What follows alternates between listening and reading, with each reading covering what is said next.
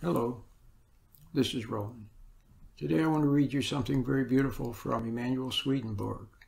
An interpretation of the creation story, a couple of verses from Genesis 1. And he's talking about how Genesis 1 can be read as referring to the human being, to the inner person and the outer person. And from the inner person comes understanding. And the inner person knows by way of intuition, wordlessly knows.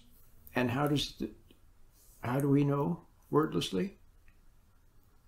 By God's light, by the heaven, the expanse of heaven within, from which comes knowledge, understanding, and wisdom. And from that then is built a character, from the understanding and the wisdom and the truth and the love that comes from within. Just as the sunlight shines upon a plant, and the plant shines upon the plant, and then the plant grows and becomes a beautiful rose or whatever it was meant to be. Likewise, when God's light from heaven shines upon the soul grows in character with every action, every thought, every deed, every word spoken that flows through and from within.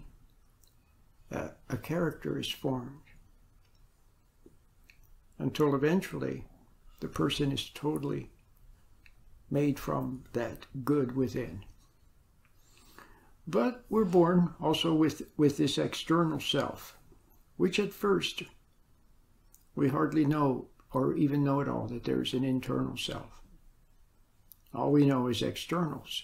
Although when we're little children, we do have intuition. God gives us intuition. You're born with intuition. And it's intuition by which the internal you can perceive and understand and grow. So now let me just read you a little bit of Swedenborg.